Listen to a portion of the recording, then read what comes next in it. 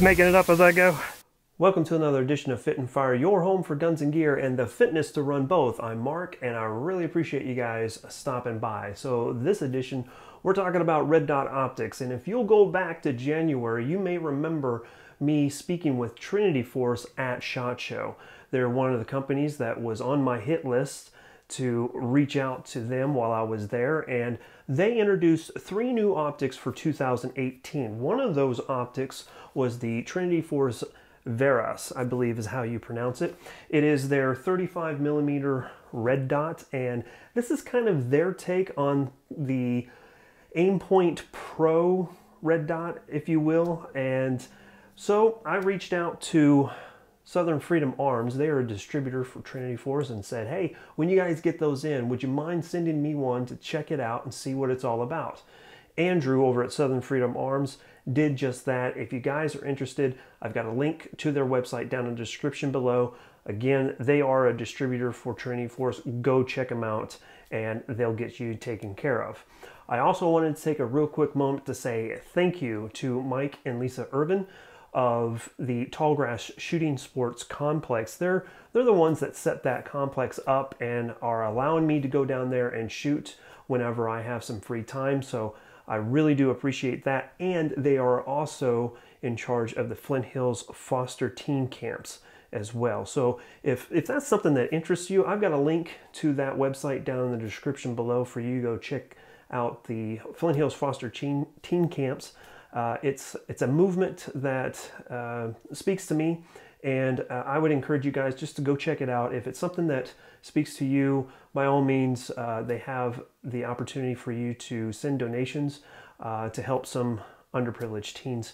It would mean a lot to them, it'd mean a lot to Mike and Lisa, and it would also mean a lot to me. So let's get into it. Let's talk about this sight right here, right now. So I've got it mounted up on the Reaper. If you guys are interested in the Reaper build and you haven't seen, I've got a link to it right here. You can kind of see some of the things I did to pull it together. But let's talk about the sight. So the Trinity Force Verace is going to be on the higher end of the budget spectrum. It's going to come in at $169.99 from Southern Freedom Arms. Again, I've got a link to their website down in the description below, so you can go check it out. Now, 170 bucks is kind of pricey for just a mere red dot, but again, it's got a number of different features that really puts it above the rest in that spectrum of budget optics. First and foremost is this is milled out from one solid piece of aluminum. So, you know, take the caps off, everything on here is going to be one solid piece of aluminum. So the riser's included, you don't have to worry about the optic being a different piece than the housing. It's all one piece, and then they put the glass and the electronics in as they build it. The next thing is how the optic is mounted to the rifle itself. These nuts right here can be locked down by a crescent wrench or a socket wrench, or if you don't have access to either one of those, if you have something just as simple as an Allen key that you can fit through these pilot holes right through the nuts, you can lock those down that way and kind of torque it down. So that's a great option for you. The only downside, the con to it, is that these are not pinned. So if you back them out too far, they will come off. There is a spring that kind of helps keep this locked down as well. So if the nut comes off, you may lose the spring as well. So something definitely to keep in mind when you are taking this optic off and putting it on different rifles. The next thing is the battery life. This is something that's super impressive for this style of optic. It has 50,000 hours worth of battery life off of one AAA battery, which is super cool. This is the first optic that I have ever had the chance to utilize that I could put a battery in and turn it on and then just forget it.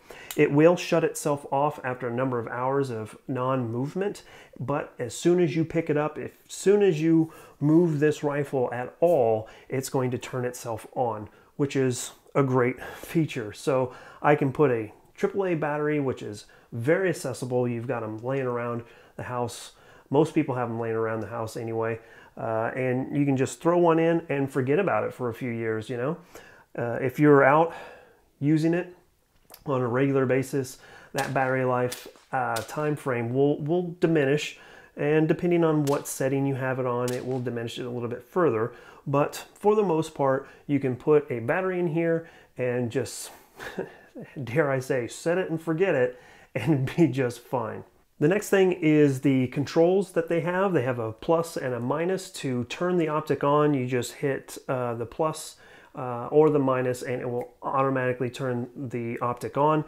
If you want to turn it off, you can just press and hold both buttons, and it will shut itself off after depressing both buttons for 3 seconds. The other great thing about these is that they are very audible and tactile. You can hear them clicking up or down, and even if you're wearing gloves, you can still feel them moving up or moving down. So that's a great feature as well. These caps here are, you know, they're okay. They're spring loaded, and I've had zero problems with these losing their pins or anything like that, like I have with some other budget optics.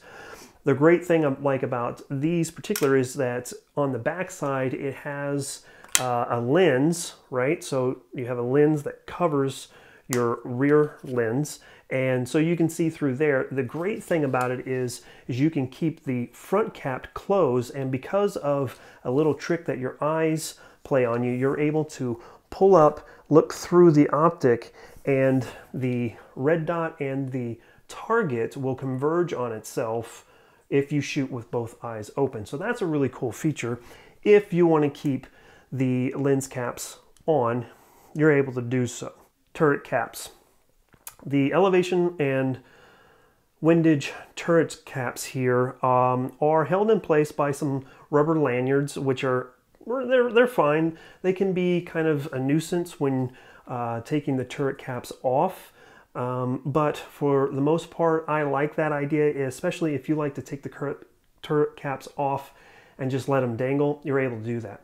The other great thing that I found that worked for me was I can pull the turret caps completely off of the rubber lanyard and just kind of set them aside.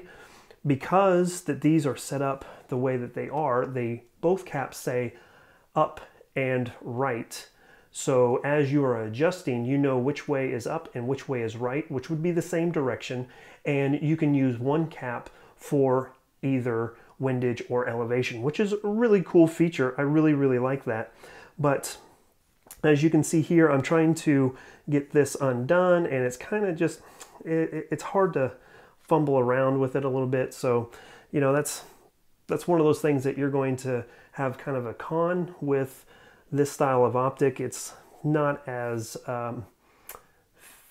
finished as you would expect it to be, but in the end, it still works very well. So you have a notch on the turret cap and a notch right here in the actual windage and elevation knobs that you're able to turn the cap upside down, see into the cap, and see which way to turn right and up.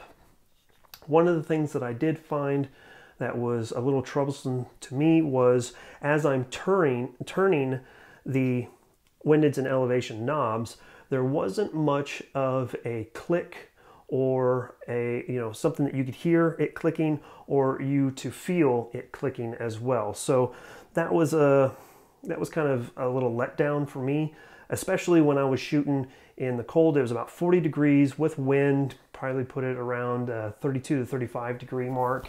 And with that being said, I couldn't really feel the clicks, nor could I hear them. So every time I was turning, I was kind of guessing. But at the end of the day, I was able to zero it, no problem, and it really wasn't that big of a deal to me. So it may be a big deal for you, I'm not sure, but just something to consider.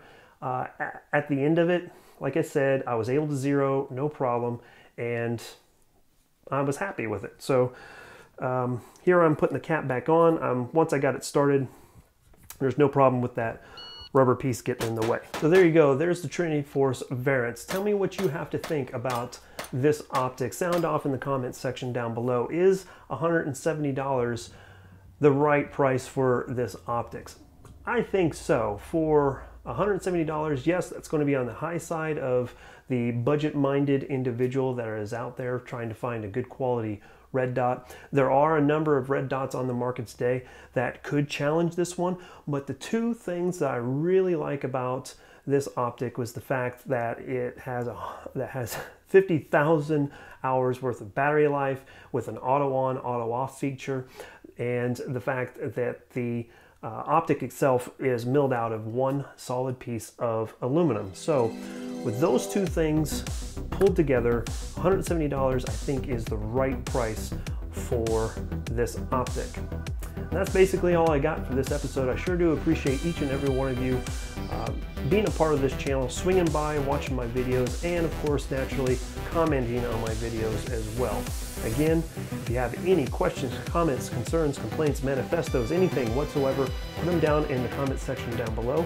You can also find me on Facebook, Twitter, and Instagram. Those are down in the description of the video as well. That's really all I got this time. Here comes a high five. You ready? Here we go. If you made it this far in the video, then I'd really appreciate you guys would consider subscribing. You can do that right here. Or if you want to check out some other videos that I've got going, check them out right here. If you like the hoodies and shirts that I'm wearing, that's Revolutionary Patriot. I got a link to their website down in the description below with a discount code. And as always, keep on dropping those bells and shells. Thanks, y'all.